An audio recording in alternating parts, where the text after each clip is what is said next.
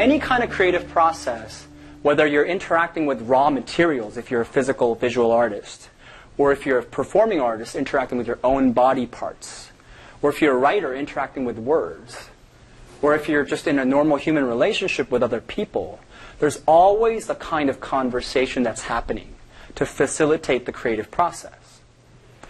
And in order for that process to be smoother, I would argue that it has to be empathic. Now, what do I mean by that? There are actually 4 principles or 4 qualities or processes that are interacting and interrelated in what I call the empathic conversation. And they're respecting, listening, considering, and acting. And I'll go through them one by one.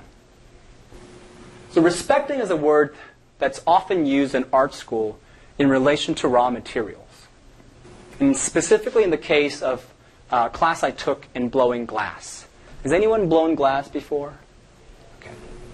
So glass was one of the materials that I've had the most interesting time working with because it was the most different, difficult, and unpredictable material I've ever worked with. And one of the projects we did, I took glass and I took a dictionary and I selected a number of verbs and I wanted to apply them to glass one by one. So verbs like to fold, to bend, to roll.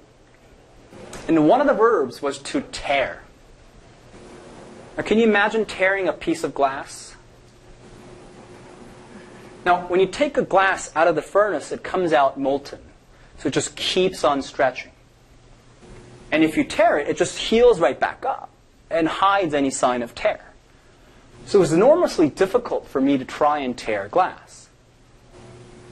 But me and my partner went through hoops trying to make it work. And we eventually got to this piece. And I was extremely proud of myself. I was like, hell yeah, I tore some glass. So I ran to the critic and said, look at this amazing piece of artwork. I tore glass. And you know how this is going to turn out.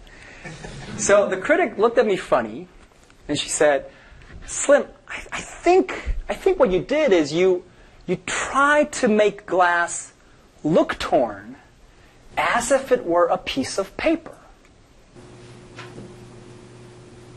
And I paused for a second and said, you're right. That's exactly what I did. Because the moment I heard the word to tear, I immediately associated with an image of a torn piece of paper. And the entire time, I was simply trying to project that image onto glass. That's all I was trying to do. I never engaged in any kind of conversation with glass. In fact, I blamed it for being difficult, different, and unpredictable.